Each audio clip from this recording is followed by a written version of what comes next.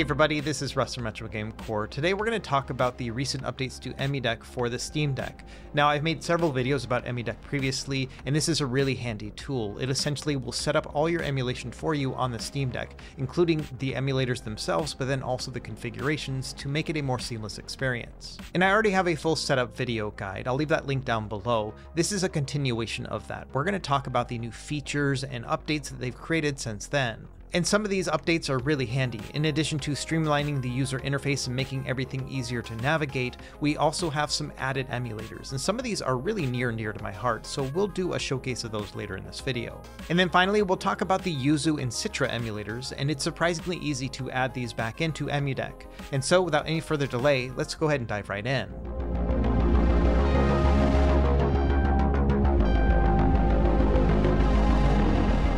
Okay, so as a quick recap, EmuDeck is a tool that you will use to download and install emulators onto your device, and then also it will configure it for you at the same time. And this tool started with the Steam Deck, that's why it's called EmuDeck, but it has expanded to other platforms since then. Now personally, I like to use EmuDeck in two different ways. The first is that I like to take my very favorite games and integrate them into the actual SteamOS interface. This means that if I'm on my homepage and I'm just kind of browsing through my most recently played games, I'll see them there, but then also within my library, if I go to the non-Steam games section, I'll see a bunch of them here as well.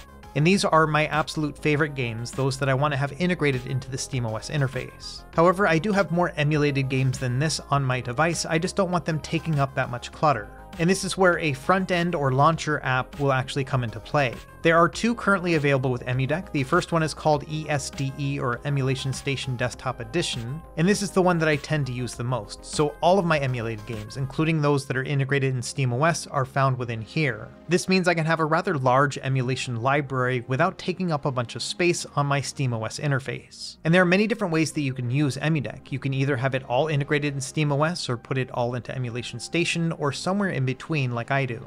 Now, like I mentioned, EmuDeck is available not only on the Steam Deck, but on a bunch of other platforms, including a couple Linux builds like Chimera OS, and they've also got a Windows version, so if you've got a Windows handheld or you just want to use it on your desktop, you can do that as well. They're also working on an Android version. That means it'll install all of the emulators directly onto your Android device and also configure them. This one's still in beta release and under early access, so if you want to test it yourself, you have to be a patron. And once it gets a little bit more stable, I plan on making a guide video for that one as well. Now, directly on the EmuDeck page, you can actually find the two EmuDeck guides that I've already made. On the left is the SteamOS one, and then on the right is the Windows version. And of course, I'll leave my Steam Deck guide in the video description below. So from this point on, I'm going to assume you already have EmuDeck installed on your Steam Deck and you want to update, but you want to make sure you also don't screw everything up. And so that's what we're going to do for the rest of this video. We're going to update EmuDeck, talk about some of those new features, and then also some of the new emulators and games that you can play on it. Now, updating EmuDeck on your Steam Deck is very simple. You just need to go into desktop mode, then make sure you're connected to the internet, and then click on the EmuDeck app image on your desktop.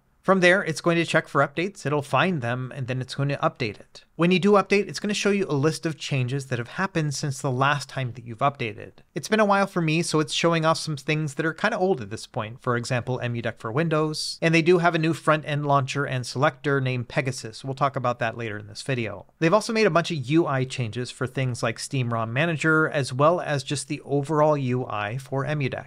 For example, now you can see that all the updated features are available on the left sidebar. That does make it quite a bit easier to navigate. And some of these are going to look familiar. For example, the quick settings. This is where you can adjust things like autosaves or bezels or your aspect ratio for certain systems. But there is one section that is new, and that's the controller layout. Here you can choose whether or not you want the emulators to conform to the A, B, and XY pattern on the Steam Deck, or if you'd rather have the buttons correspond to the position that they were on the original controller that you're emulating.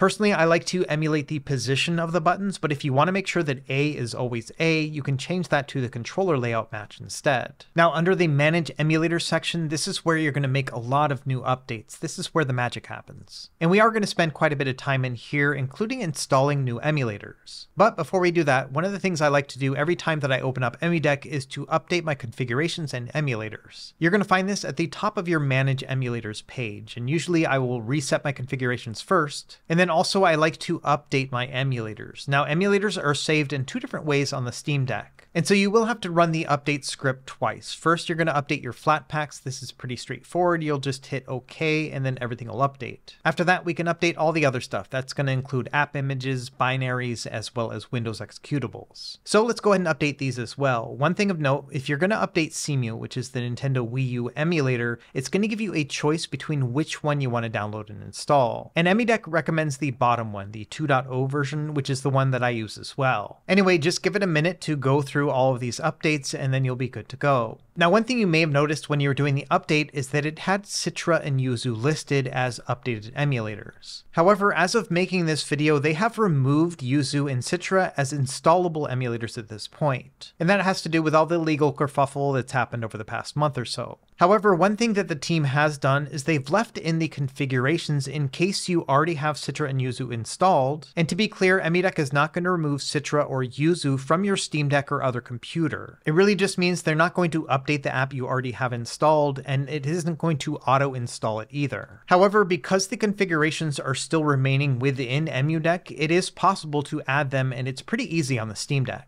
In fact, if you go to the Citra or Yuzu pages within EmuDeck, it's going to say that yes, these apps were shut down and they're no longer available to install. However, within the special configuration section, it does say that if you have the app image, where to put it. And so even though I'm not going to show you where to get them, it's pretty easy to find an archive of these apps. When you're looking for the Steam Deck or Linux versions, you want to make sure that they have a .appimage file extension. And once you've found them, you want to go to the home/applications folder on your Steam Deck. Within there, you'll find a bunch of different app images, but these are the two that you need to add. For Citra, it's going to be in citra/qt.appimage, and for Yuzu, it's going to be just the word Yuzu app image as well. Bear in mind that these names are case sensitive, and depending on where you get the app image from, you may have to rename them. But really, that's about it. You just have to put the app images in this specific folder, and all the other configurations for EmuDeck are still there. And so regardless of whether or not you've already installed Yuzu and Citra, or if you want to add them yourself, this is where the app images will reside. One other thing of note, when you open up EmuDeck the second time after updating, it's going to give you a hotfix message. And what they're saying here is that Emulation Station Desktop Edition has removed Yuzu. However, the EmuDeck team has created a hotfix that'll bring it back. So if you do get this prompt, just go ahead and hit yes. And if you never see this prompt, but you want to make sure that it's working, go down to the Emulation Station button within Manage Your Emulators, and then click on Reset Configuration. Anyway, that's really about it when it comes to Yuzu and Citra. I wanted to make sure that you knew what to do in case you wanted to update or install this on EmuDeck.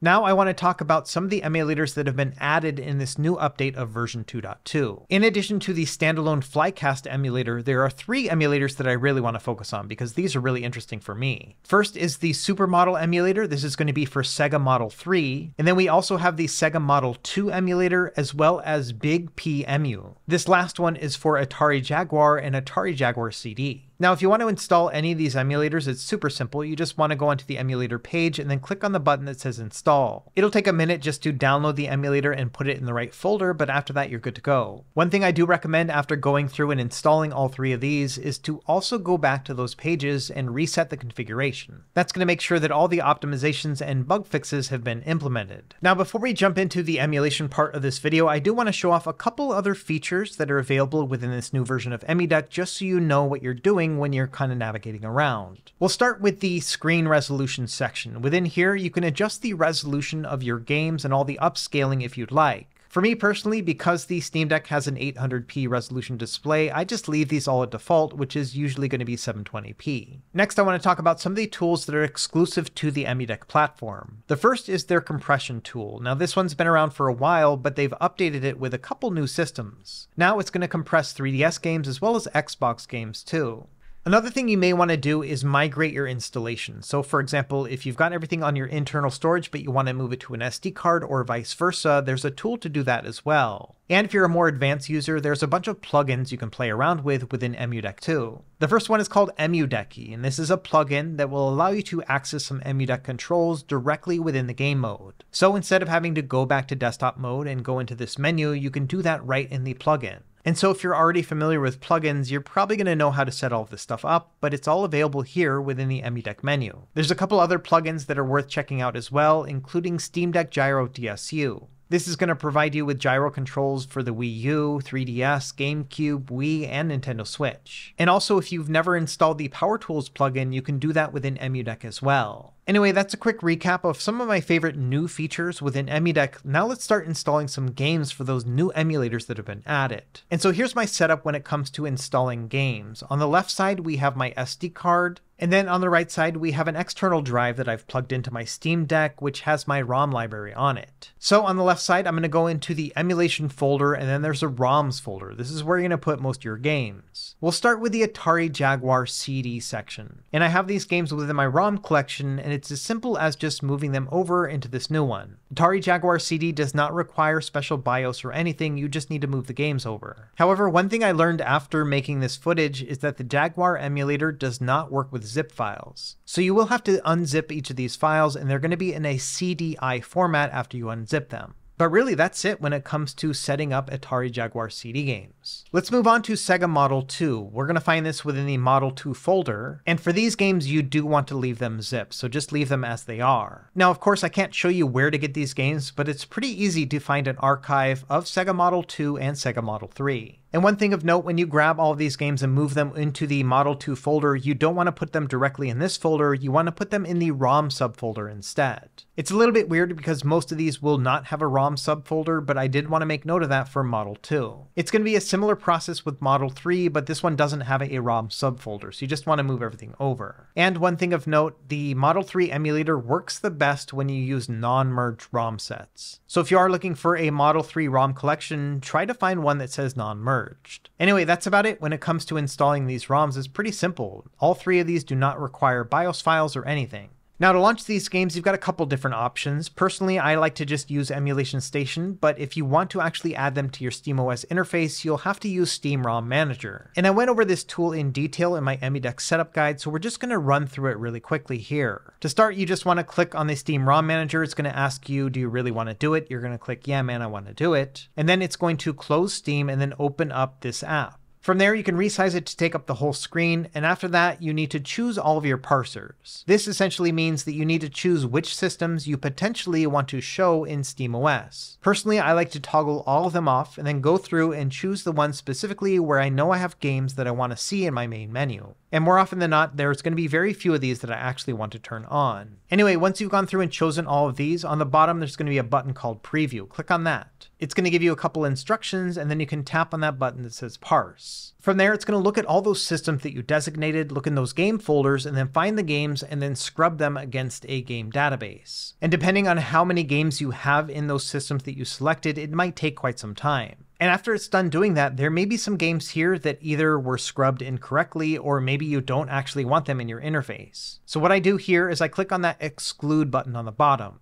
And then from there, you can click on all of the games that you don't actually want to see in SteamOS. And this usually will take me quite some time because I kind of hem and haw and decide which one do I want to see in SteamOS or which one am I going to launch from Emulation Station. So I do recommend taking your time, and less is more with this approach. You don't want to overclutter your system. And also note that many Model 2 and Model 3 games will not show up correctly within here. So chances are it might find the wrong game altogether. It is kind of a mess right now. And that kind of makes sense given the fact that these are not super popular systems, and so maybe the databases aren't fully up to date. Either way, once you've gone through and you're happy with your setup, go up to the top right and there's going to be a save button. Click on that. After that, you should only now see all of the games that you want to see in your SteamOS interface. Once you're happy, there's going to be a Save to Steam button on the bottom. Click on that. And once it's complete, you'll get a notification saying that it's done adding or removing entries. Now we're ready to move on. And now when we navigate through our non-Steam library, you'll see all those entries that we added from Steam ROM Manager. And that essentially is how it all is going to work.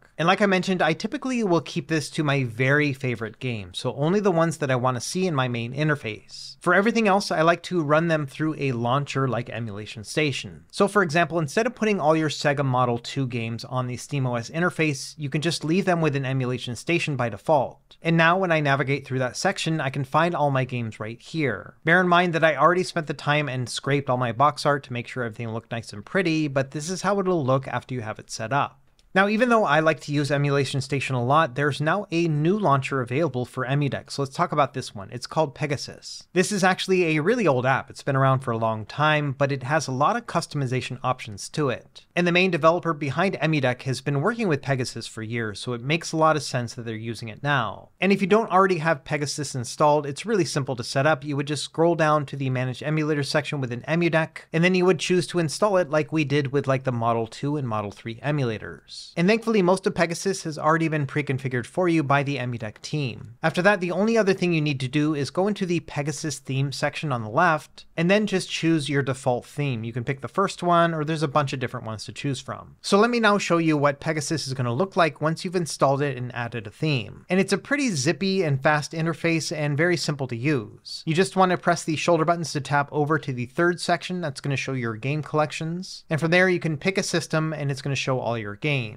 Now, if you've already scraped your box art using Emulation Station, all of that scraped media is going to show within Pegasus as well. And that's because they're sharing the same assets, so you don't have to download them twice. However, bear in mind that it might not look congruent between the media and these two launchers. For example, with this theme that I'm using, the Super Nintendo box art is getting cut off. Anyway, launching a game is very fast. You just click on it and it's going to start up. And then all the controls you're probably used to, like pressing select and start to exit a game, all that's going to work. And really, that's about it when it comes to Pegasus. It is a very simple interface, but there are a couple things that prevent me from using this as my main one. The first is that mysteriously, some of these box arts just won't show up even though I have scraped them with Emulation Station. And the other is that there's not a lot of options here within this launcher. It essentially will just launch your games and that's it. For example, if you want to download and install a new theme for Pegasus, you have to go back into desktop mode, then into EmuDeck, and then into the Pegasus theme section. Then you can pick a different theme and install it from there.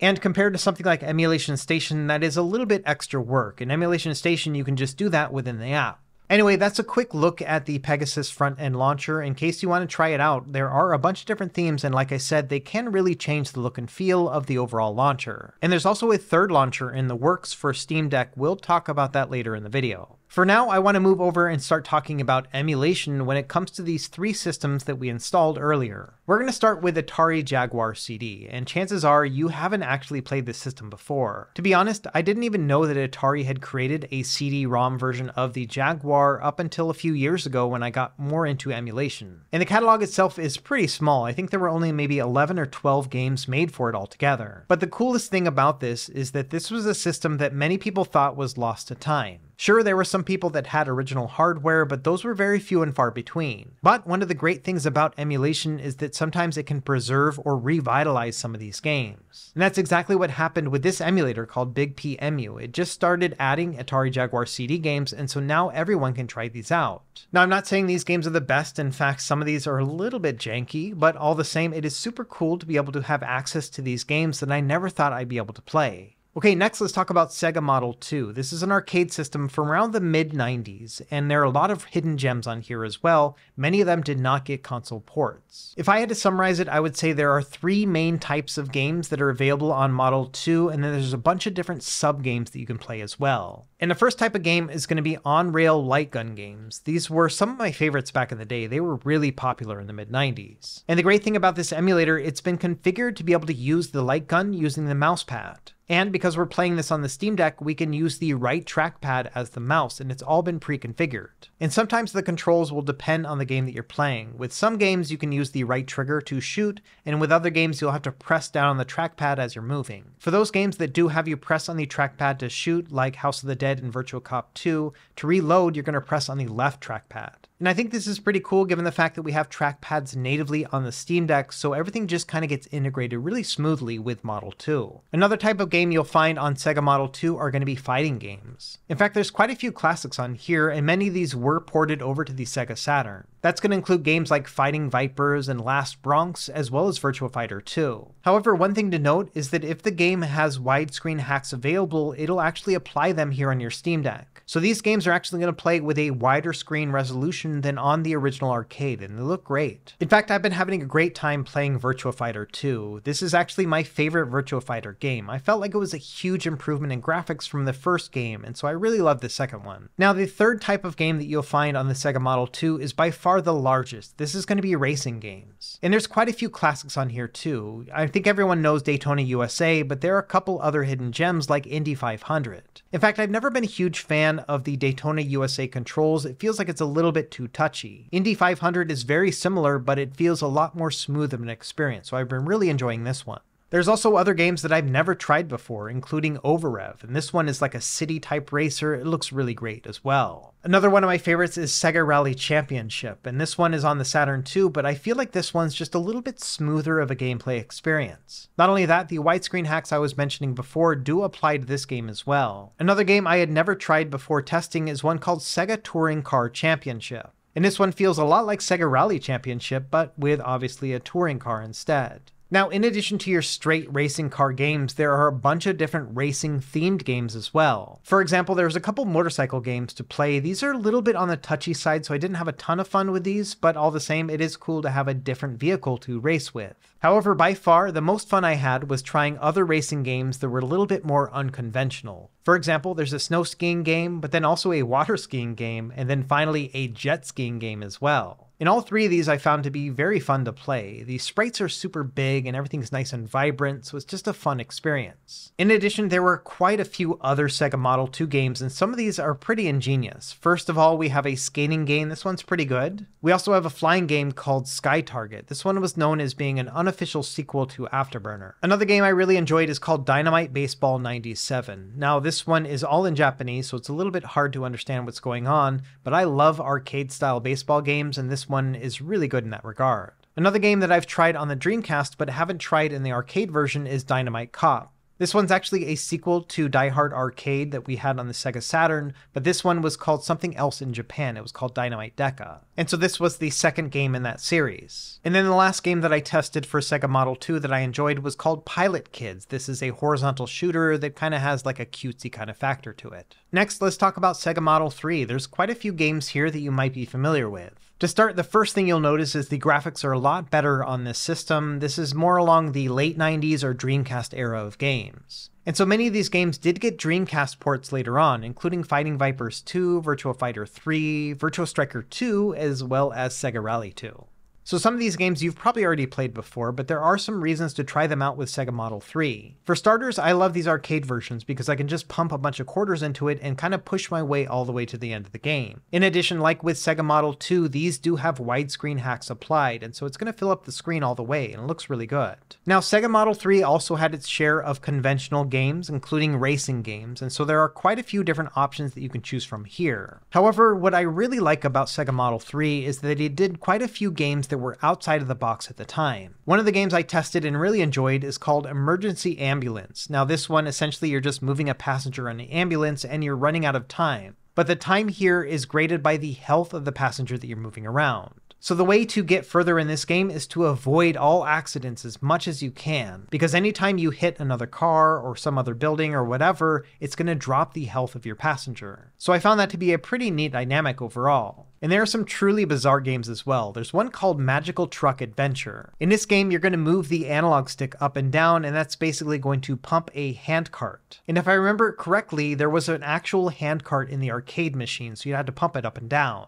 Anyway, this one's just kind of bizarre, but a lot of fun to play, so I would recommend checking this one out. If you want something a little bit different as well, there's a Sega Bass fishing game. This one's kind of neat. You can cast your lure and then also try to bring the fish in. But I gotta say, the two games that I enjoyed the most with Sega Model 3 were ones that I had played before, but I hadn't touched in over 20 years. The first was Jurassic Park: The Lost World, so this one is available on Sega Model 3. Now, I did find that the controls were off for me with this game, and so I ended up having to use the touchscreen, so I was tapping on the dinosaurs to shoot them. And then I would press on the right trackpad to reload my game, and the weird thing here is that the touchscreen didn't quite sync up to where my finger was touching. So unfortunately, even though it was really cool to be able to play one of these Jurassic Park shooter games on my Steam Deck, it wasn't a perfect experience. That being said, by far my favorite experience when testing on all these games was to be able to finally play Star Wars Trilogy Arcade. This is a game that I briefly saw in the late 90s. I think I maybe played it once or twice, but I remember it being very expensive, and so I couldn't afford to play it very much. But it was always a game that I wanted to go back and play. This game is a combination of on-rail shooter, both from a vehicle standpoint as well as like walking around and shooting. Not only that, it has boss sequences where you'll use a lightsaber, and I remember those being super epic as well. So for me personally, as a big Star Wars fan, this is a game I never really thought I'd be able to play again, and it's really awesome to be able to play it on my Steam Deck. Now, one thing of note, the controls on this are not perfect. I found myself switching between the trackpads and the analog sticks, and I also went into the controller settings and configured a bunch of stuff just to make sure everything was working. So it's not a perfect out-of-the-box experience, but with a little bit of tweaking, you can really kind of transport yourself back to like the late 90s when this came out. This is a game I thought was probably lost to time, and so it's really exciting for me to be able to play this game again. Now, as we wrap up, one thing I did want to mention is there are some things in the works for EmuDeck in the future. The first is that they are creating their own ROM launcher, so like Emulation Station or Pegasus, but made by the EmuDeck team itself.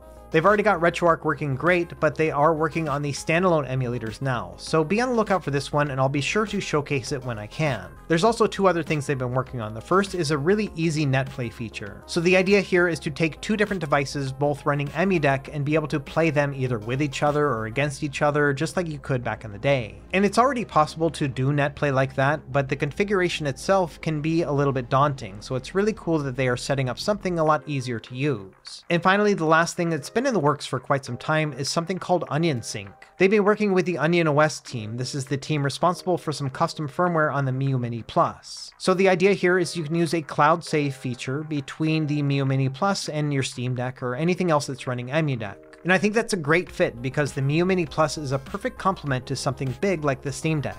So as soon as this is available, you can bet I'm going to show a video on this as well. Anyway, that's really about it for this video. I wanted to show off both the new features and updates are available for EmuDeck, and I also wanted to make a bit of a love letter to Sega Model 2 and 3. These arcade systems in particular are a really great fit for the Steam Deck, so I really enjoyed the hours that I spent testing all of these games getting ready for this video. And many of these I'm going to keep on my Steam Deck permanently because they are a lot of fun. Anyway, let me know what you think about the updates down in the comments, and let me know if there's a Sega Model 2 or 3 game that you really enjoy as well. As always, thank you for watching, and be sure to like and subscribe if you found this helpful, and we will see you next time. Happy gaming.